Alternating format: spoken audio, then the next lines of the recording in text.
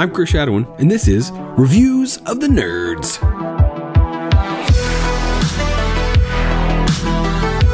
Today, I'm reviewing the board game Moonrakers by Ivy Studios.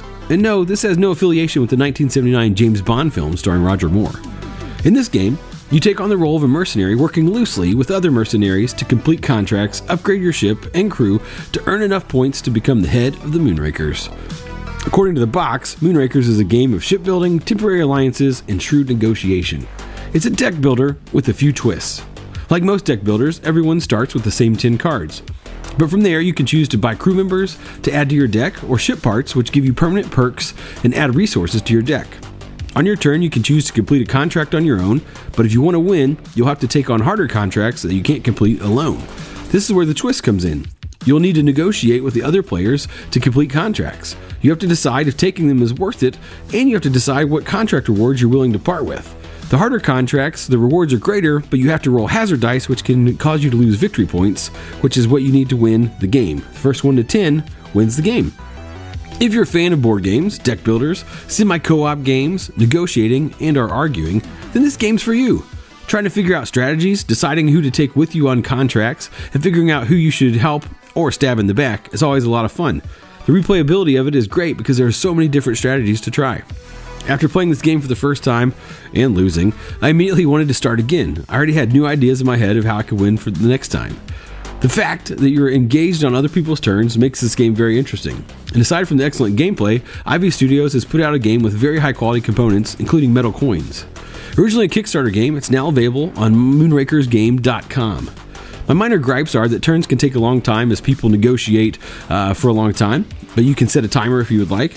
And some of the cards are square, so if you want to sleeve your cards, you have to buy custom sleeves from them if you like doing that.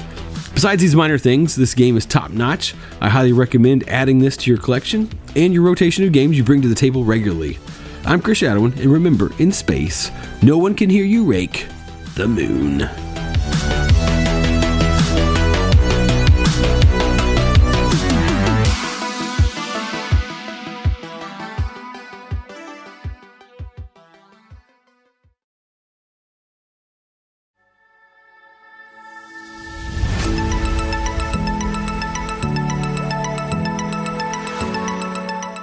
Uncharted waters. Unfamiliar territory. Whereabouts unknown. Area undiscovered. These phrases seem terrifying in most situations. Hearing any of these things may leave someone in a bit of a panic as they begin to step out of safety and into circumstances they've not yet encountered. At any moment, things could go awry and we're left in an unfamiliar area with no idea where to turn or what to expect next. How true this has been for countless people through the pages of God's Word. Abraham and Sarah's long trek to Egypt, Noah sailing through the floodwaters in hopes of dry land, Paul's missionary journey and travels, even Jonah making his way to Nineveh, and let's not forget where that ultimately landed him, right in the belly of that whale. Their journeys were all unique, purposefully different. But one thing they all have in common is the faith produced through the unknown.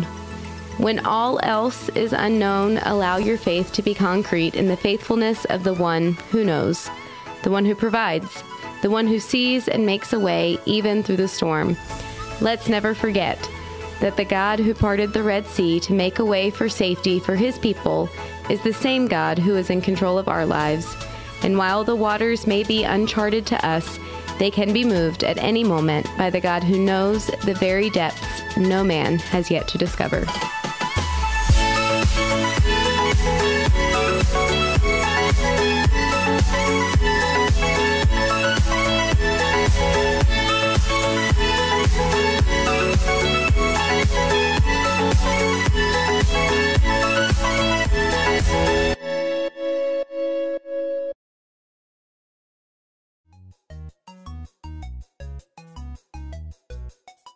Hey everyone, I'm Hector Miray, and this is Faith and Fandom 180 on LTN Radio. So I've been playing Pokemon Legends Arceus a little too much.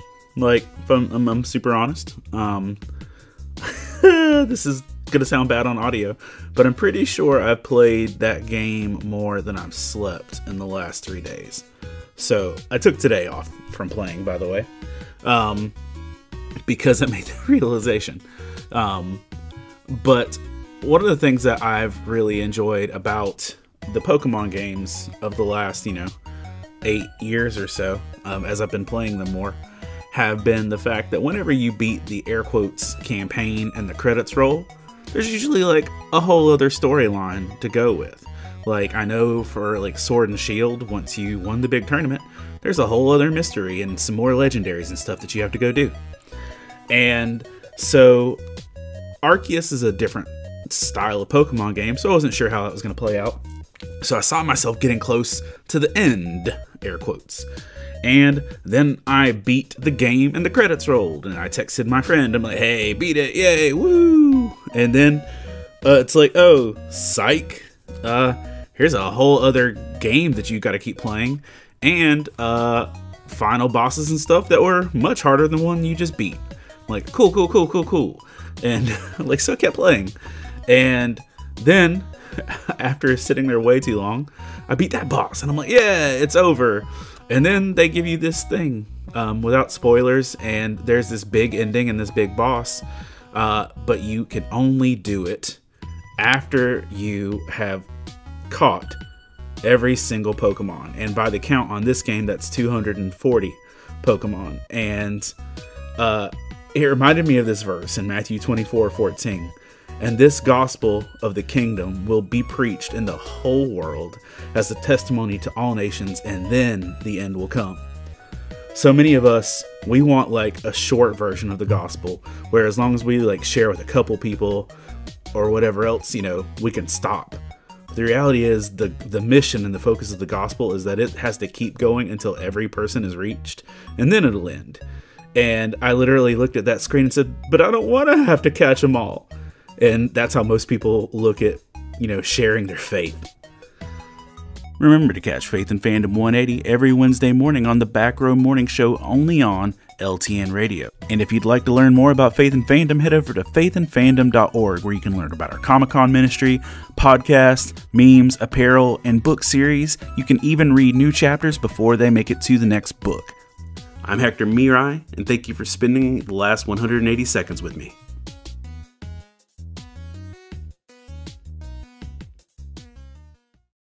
Have you ever been around another person that used a word or phrase that you were absolutely certain you should know, but you didn't? Of course you have. Well, don't worry, nerd, because we've got some great news for you. You're about to learn something brand new. This is the real world, bub, and you need to learn to hold your own in a nerdy conversation. So pull up an ear and pay attention, because LTN has another nerdy definition for you. Today's term is cheese. No, we're not talking about that sweet, melty goodness that makes life worth living.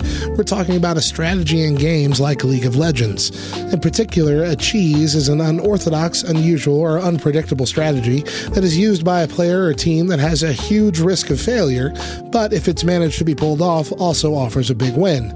These strategies typically only work when the opponents don't see it coming, because it's often such a dumb play, no serious player would typically try it. Sometimes cheesing refers to a strategy that uses an element that isn't technically cheating, but most players would consider it to be.